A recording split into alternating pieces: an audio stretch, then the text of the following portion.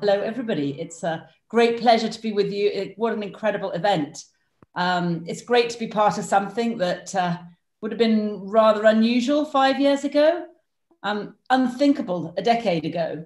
But we are in a time of thinking the unthinkable, of radically changing how and what we teach and with whom we teach and learn. We need to reconsider the epistemology of fashion. It's the consequence of our habits of thought based on ideas of modernity, industrialization, globalization, power, progress, dominance, and related habits of dress that we are living out here and now in a threefold health crisis at planetary, personal, and societal levels. The Chinese symbol for crisis is formed of two elements: danger and opportunity. I actually first came across this symbol in the work of Michael Schellenberger and Ted Nordhaus in their work on the death of environmentalism. It was one of the provocations for me in setting up Centre for Sustainable Fashion in 2007. And since then, we're very proud of our graduates. We're proud of the impacts of our research, of our policy advocacy, and hugely respectful of the work of so many incredible people, very many people here today. And this is amazing, and we have seen huge change.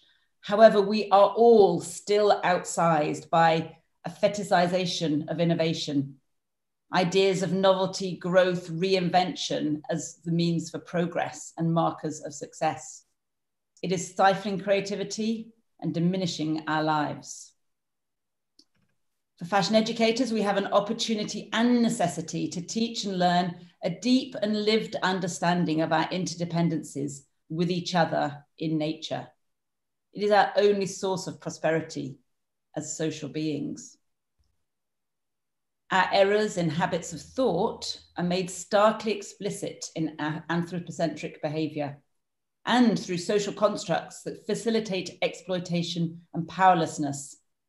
This extends way beyond fashion education, but as a set of principles, relationships, practices, values, and ideas about ourselves and each other, mediated by materials and processes, engaged in by all clad humans, our habits of dress, which in themselves threaten us, hold the potential, I believe, to change and be changed by our habits of thought.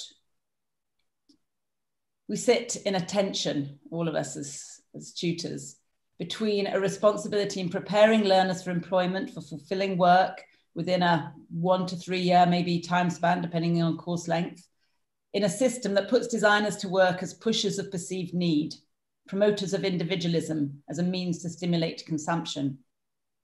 Students have curiosity and need for work. And we have to understand also our duty of care to nurture creatives who have the agency and resilience to thrive.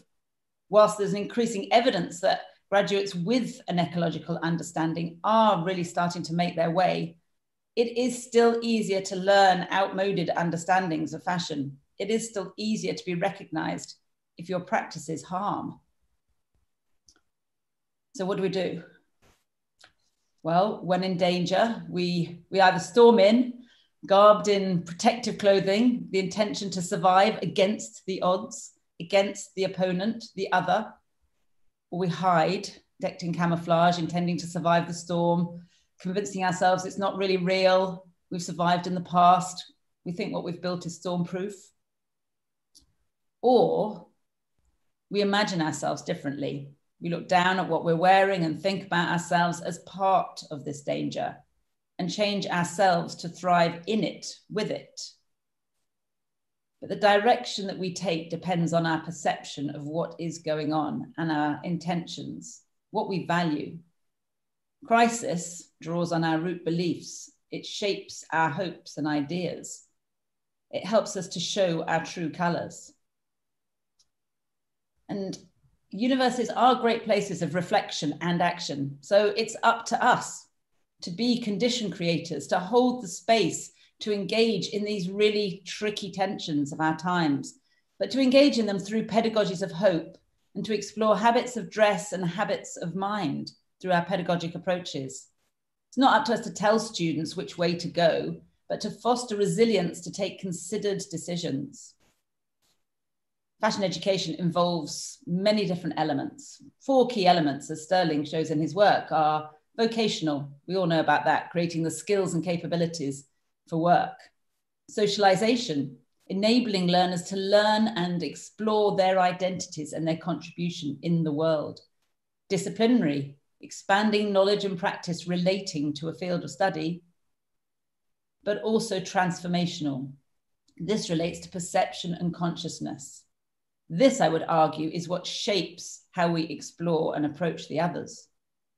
This is true particularly now as a vocational aspect of education, whilst vital, it is pushing towards business need, and this is reducing creativity and sustainability to problem minimizing, risk management, simplification, a focus on symptoms rather than causes. If we're to realize the potential of fashion education, we need to move from existence minimum to a more expansive quality maximum, to reference Manzini's work. Design is the activity that takes a situation and shifts it into another realm. But a real shift in products, services, systems, and mindsets, this necessitates an understanding of our interbeing, to reference Thich Nhat Hanh. Ai Weiwei's quote here, I think, is a call to action for all of us. There's no beauty, no aesthetic judgment that is not related to morals and how we look at the world. Our role as tutors is to create the conditions for transformation. And so I want to take the next few minutes, because I know I'm almost running out, is to draw on the work that I'm doing around transformation design. I've looked at literature from across different disciplines to be able to consider 3 important dimensions of transformation. Each of them are important, and each of them have to work together. The first is about awareness, how we teach about sustainability, to identify problems, recognize them, care for those affected, to gather evidence of the situation. This in itself can save lives and species. It can be recognized for its value, but it's not enough on its own. We also need to consider ideation, teaching for sustainability, creating the conditions for where new materials, products, and services that factor in elements of the cost to nature and human cost is part of the process. It creates better, but within current worldviews. Its framing is related to adaptation. This is important, but it's not the whole story of change.